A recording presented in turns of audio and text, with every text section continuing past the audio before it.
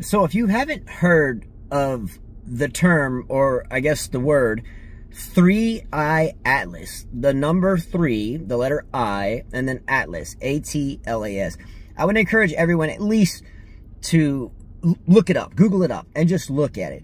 You know, I'm never one to talk about like alien intelligence or anything like that. You know, you have to see it to believe it type thing.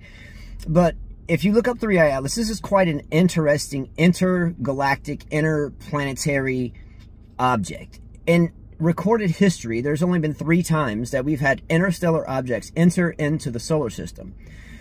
One, recently, before this one, we caught wind of as it was exiting the solar system, so it's already going away. This one, we have a chance to take a look at before it gets here. The only problem is for about the next month or so, the sun will be in the way of this comet that's, or what we think is a comet, an interstellar object, so we can't take a good look at it.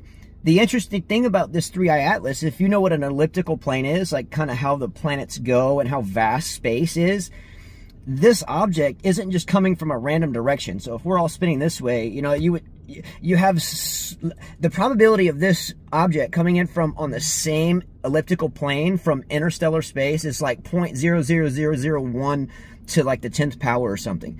And it's coming on the same elliptical plane, which means this object is coming like on a beeline to go right by Mars, which is now making its closest pass to, and then the Earth. Again, it's not going to make a super close pass to it, but it's right on the elliptical plane, then right by Jupiter and right out of the solar system. Now, the interesting part about this is the coma, the tail on this comet, or whatever this object is, it's bleeding basically nickel.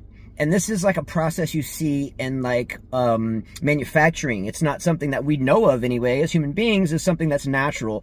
Comas usually burn off different color tails, you know, blue, whatever. This one's green. And there's kind of micro bursts where this thing is kind of slowed down and sped up and slowed down and sped up. And the precarious thing is in 1977, the year I was born, there was something called a WOW signal, a radio telescope. Picked up a signal, and the person that was studying it, you know, wrote wow, and it just became one of these things that kind of stuck through time. It's like a signal from another universe or whatever.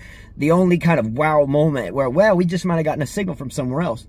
This object is coming from 9 degrees away from that signal area, which is about 2 light days away from Earth. Now, I'm not saying this is some alien object, but I'm saying it's something worth looking at. And if you're distracted and haven't looked it up, please just take a look at it.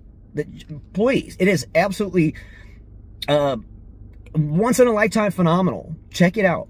Do yourself a favor, please.